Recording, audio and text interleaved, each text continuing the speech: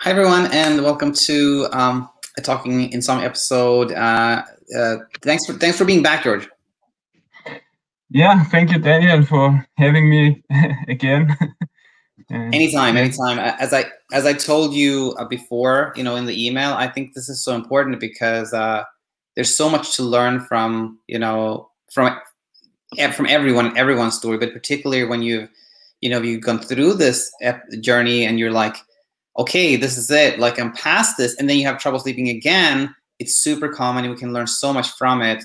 So I'm glad you're here, and you can just basically tell us, like, since I last spoke to you, what happened. Yeah. Okay. Yeah. The last time, I was very optimistic, like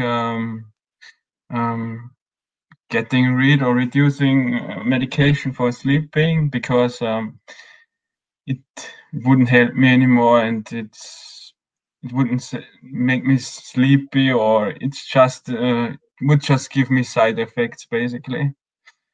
And I was already very low, and I was doing pretty good in general. I was had a very positive mindset.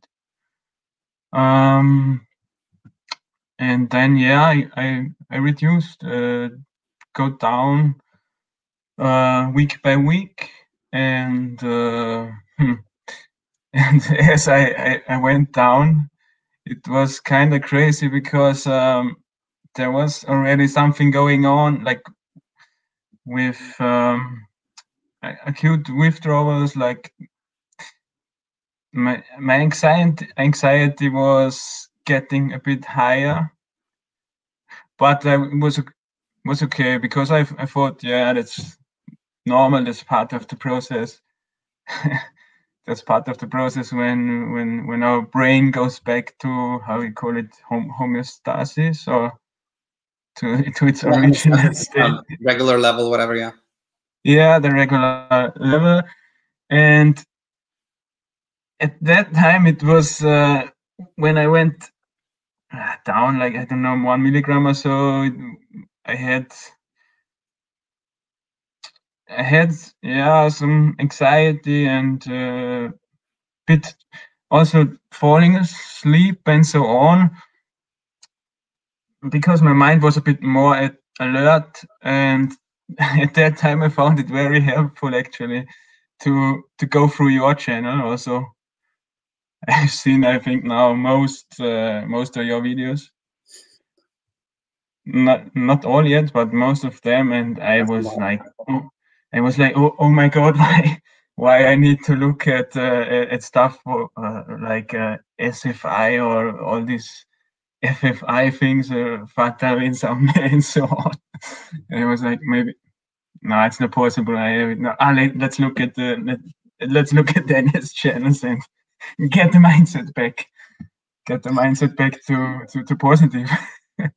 And yeah, that was very helpful actually. I looked through the videos before I went to bed.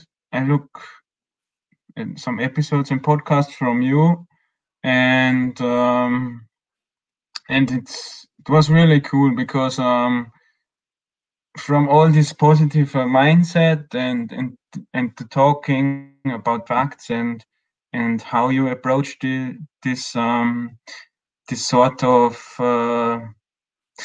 issue, for example, like hypnic jerks and so on, that helped me. And when I was tired, I sleep. And yeah, and then all good.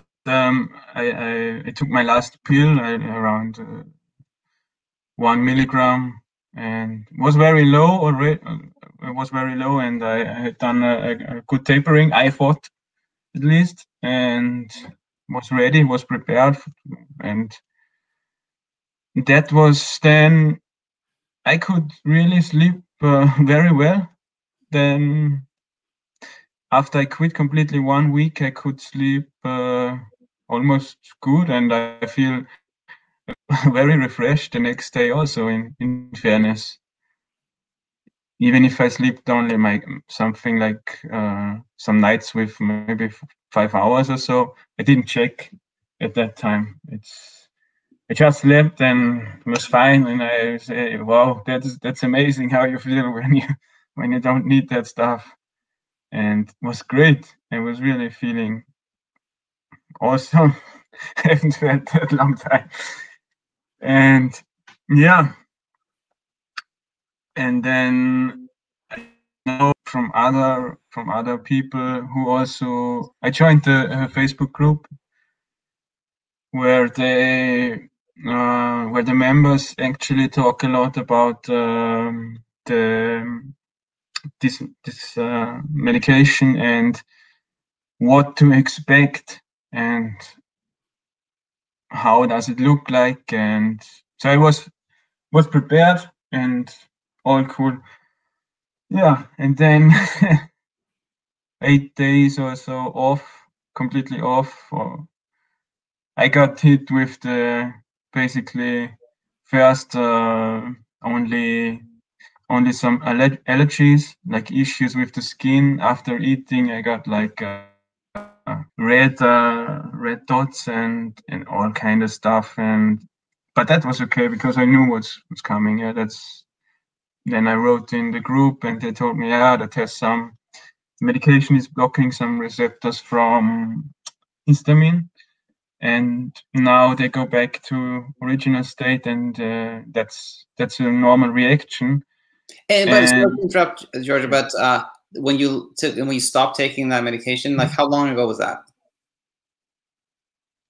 I stopped at the 12th of August, so about 2 weeks ago, something like that. 2 weeks, something like that. Okay. Yeah, 2 weeks. Okay. Right. Yeah. Okay. And yeah, carry on. Yeah, and that was, and also some strange things when I was sleeping. There was like it felt like somebody some small flies are landing on your skin, and that. But okay, I knew it, and yeah, that's the smaller issue, and then it got really down rapidly, very progressively got worse, I would say. Then I wouldn't sleep. My mind was racing, crazy thoughts, and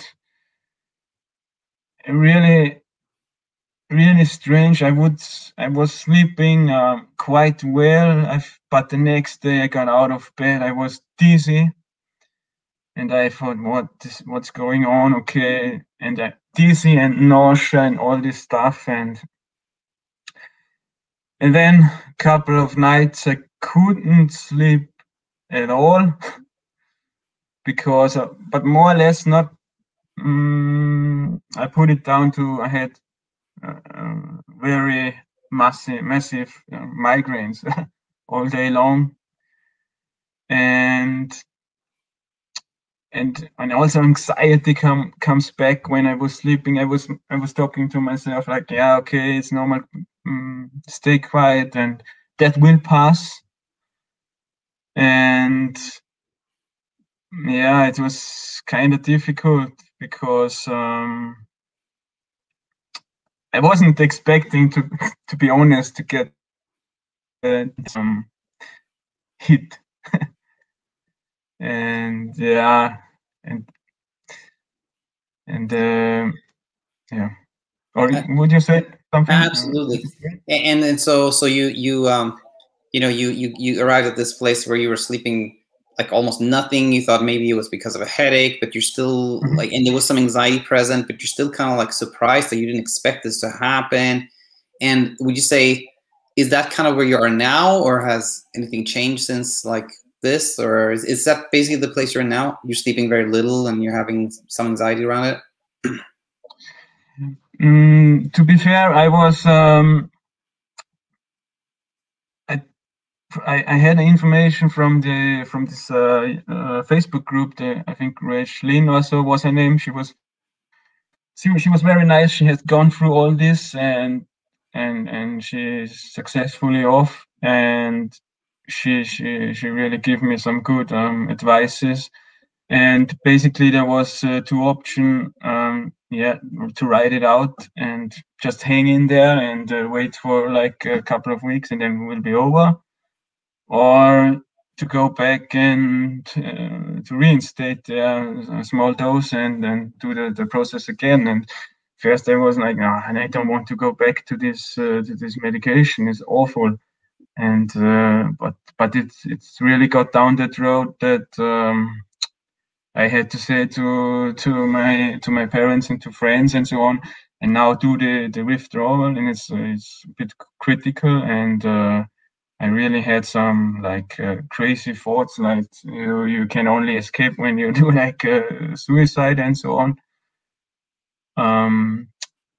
But I know it was only in my head.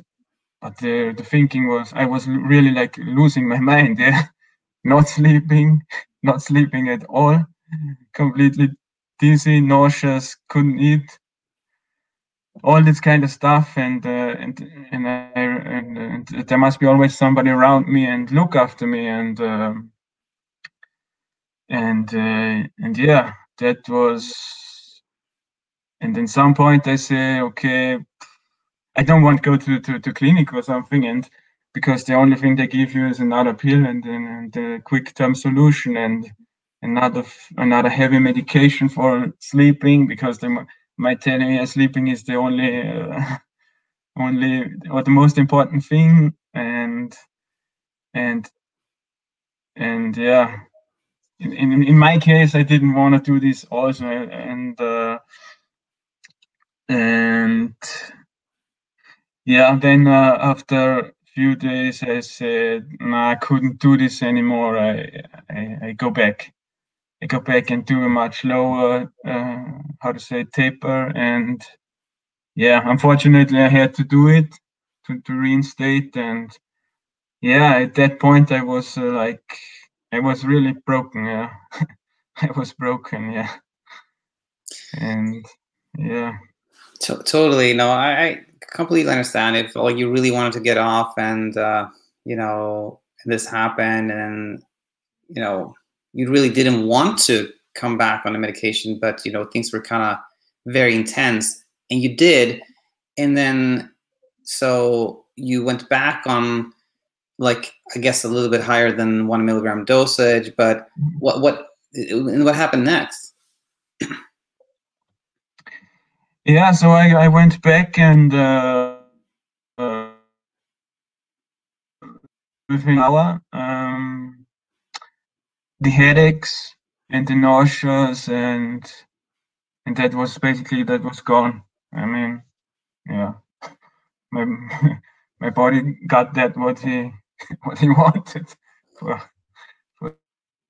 so long, and I had to give him that awful medication, and yeah, the symptoms mostly subsided, and yeah, the crazy thing was that day I would go to bed then in the night, and or at evening I would go to bed, was exhausted from not sleeping, but that night I also couldn't sleep because there was really crazy things going on in my mind, like there would be random songs which would play in a loop, and it was very annoying. I still have this stuff going on, which is completely normal, yeah, according to other people who experienced same situation. It's normal, yeah. It will pass. Yeah, I don't think to me it's nothing strange or unusual whatsoever. No. Okay, but I'm guessing this is pretty recently. Then this was you know, we told us that you went back on the medication. A lot of the nausea, headaches that went away, but you still didn't sleep that night, etc. Like, when was that? Just a few nights ago, or when was that? Yeah, that was just a few nights ago. That was Yeah, something like that. 2-3 nights ago. Something like that. Yeah, and yeah, I couldn't sleep then, but yeah, tough. I got up the next day also, and with really exhausted. And I said, or yeah, then the question. Yeah, didn't got really better with reinstating, and yeah, should you go to like a clinic, like mental health? My parents also were very worried, and I was also a bit worried. And at that day, we must made the decision. Go to mental health clinic or just go outside and distract yourself and go on like pretend to have a normal day, and that was then the case. Yeah, it was again very tough. Yeah. So you did that. You kind of decided, I'm just gonna sort of pretend I'm having a normal day and like ride through this thing. Right through this thing. Yeah, go out, go a bit, go walking, and go to the. We visited my grandparents, and and go on basically, and pretend that there's nothing. And good thing is, in the evening, I was not feeling tired really. Again, very strange, but I go to bed and I slept fine. Oh, you did? Was just nice. Yeah, that was just last night. Last night, I go to bed, slept, and then I wake up, and I didn't even check the time or something, but it was already in the morning. So, it's probably I don't know, maybe 7. No, sorry, 6. I think 6 hours, 7 hours or so. Slept quite deep, quite well, and yeah. That's nice. I'm glad to hear that. There's always something to learn from everything that happens. And you know, how are you felt today? Have you still had that a lot of thoughts, a lot of kind of looping songs and all that stuff? Or are you feeling different today? Or are you feeling the same? Yeah, I must say I feel like not normal, not back to normal. Still having this looping songs, looping thoughts, and also from my memories really out, not as sharp, and but this gives me. It's actually good. It gives me the how to say Confidence. Confidence that I sleep good and my memory is out. So I can put it down to the medication, and this really, I must say, there must be some people out which do good on this medication, and it's good that there is something like that. But for myself, it's like it's really like a poison. And now I say I would rather sleep 2 hours or 1 hour or nothing on my own than 6 or 7 hours with a medication like that, and then feel awful the whole day. Right. Awful. Right. Totally here.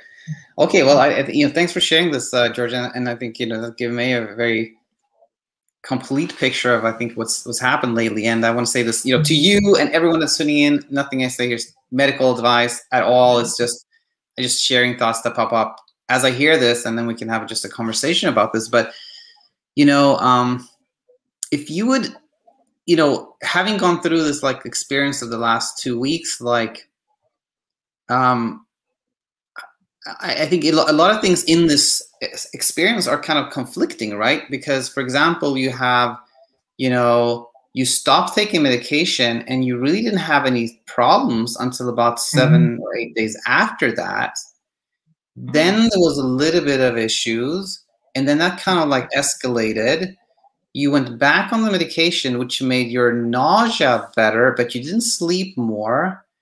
And then you had another sleep, and then yesterday night you actually slept more, but you don't feel better during the day. Like, how, like, if you take all that into like account, like, to you, how does this make sense, or does it just not make sense?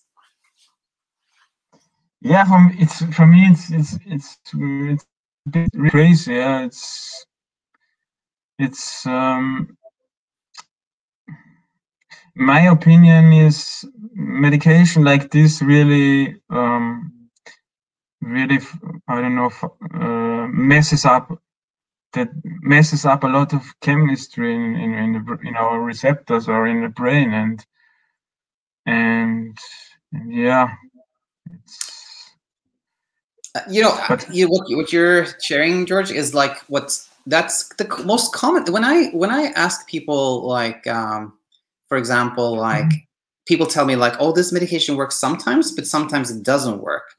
Then I often ask people, why do you think that is? And the most common question I hear is something like, well, I must have metabolized it differently one night, maybe because of what I ate or something like that. And other nights, my body responds to it this way because of this and that.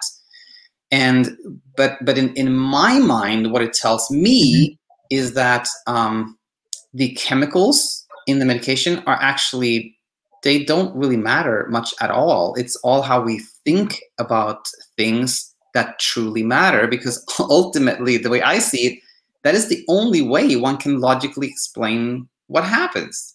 So if we contextualize your story and kind of like with my eyes, I'll just share to you how I think of this, and then you can respond to how this makes sense to you or not. But to me, it's like, okay, the fact that you can taper down on the medication and stop taking it, and you really don't have any struggle with sleep, it tells me that the medication never really did anything.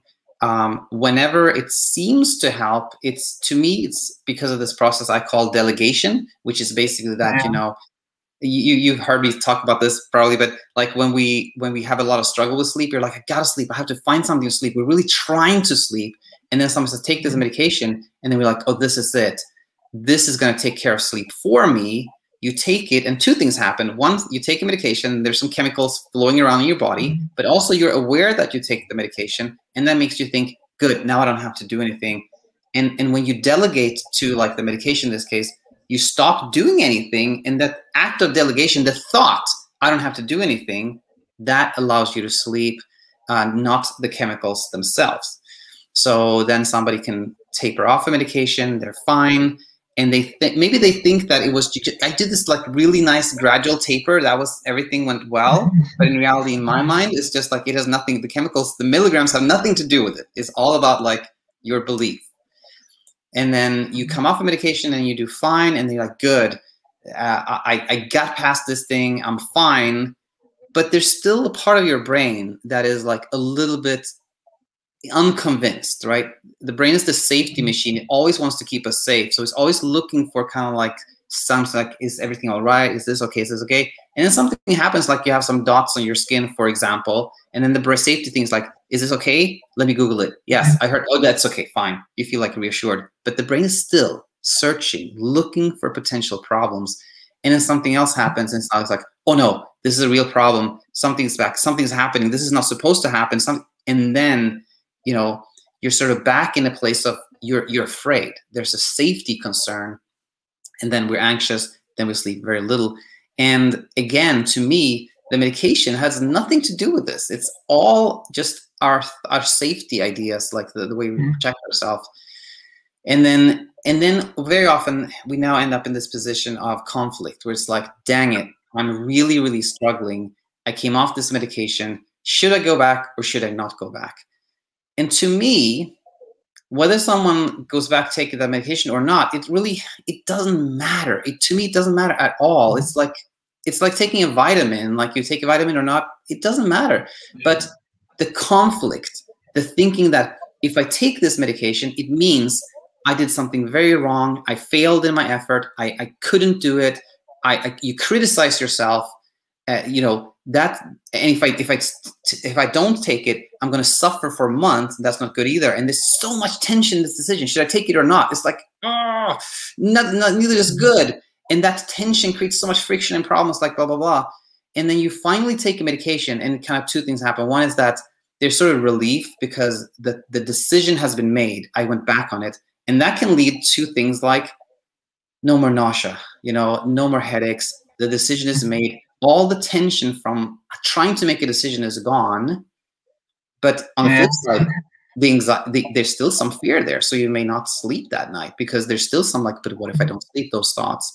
And then I'll just say like one last thing here, which is that then, you know, you have 2 sleepless nights. And then the third night is almost like there's no expectation. I don't even feel sleep. I probably won't even sleep.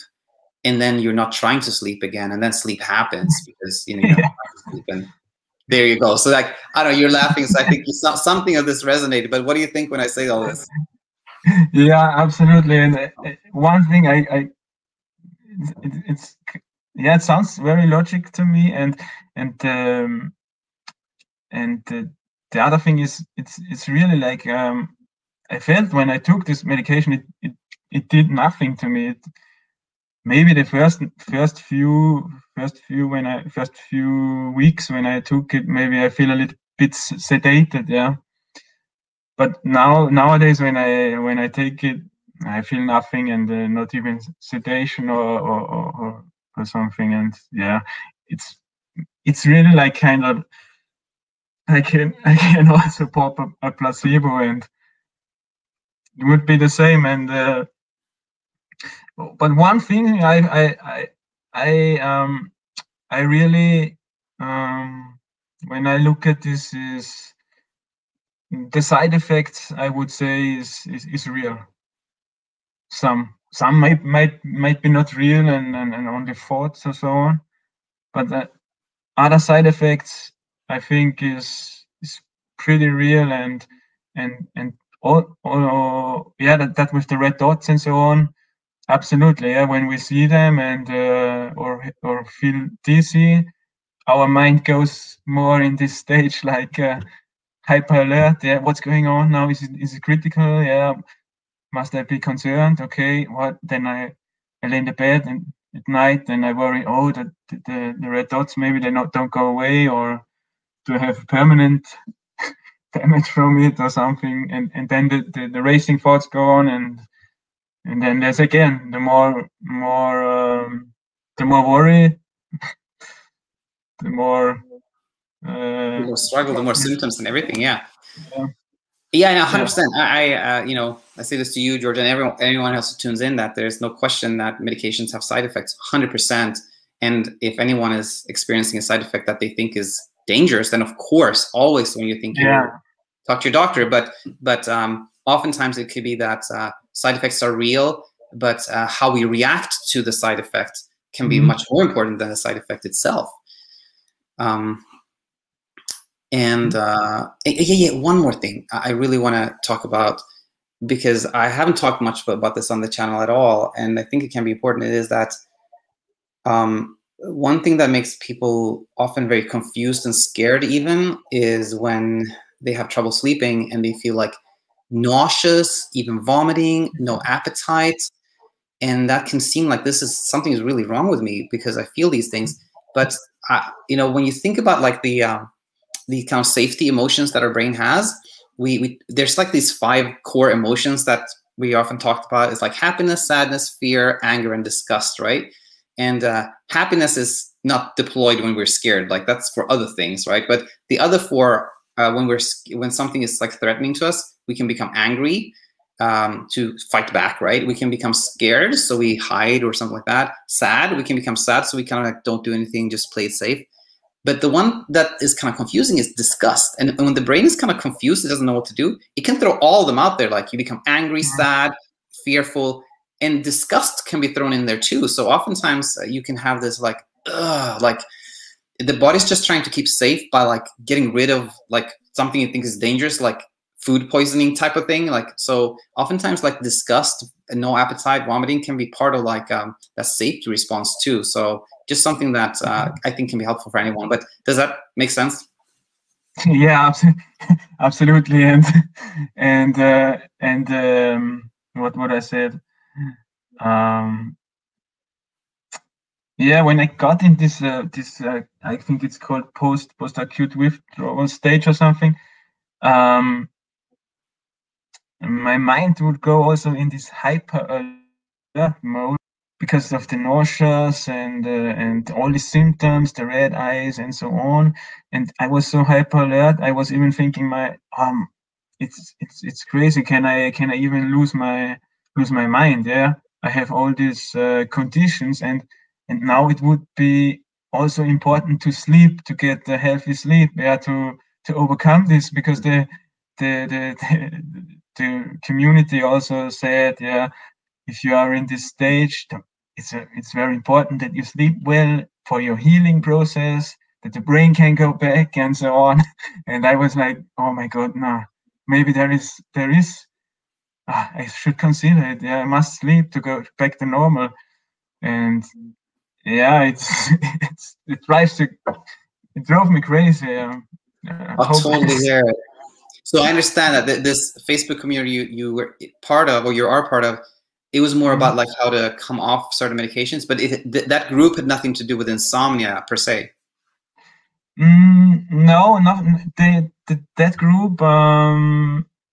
They mentioned that we can expect a rebound insomnia when we are off, but also I read some comments like, yeah, make sure you still get some sleep and take this and that and so on.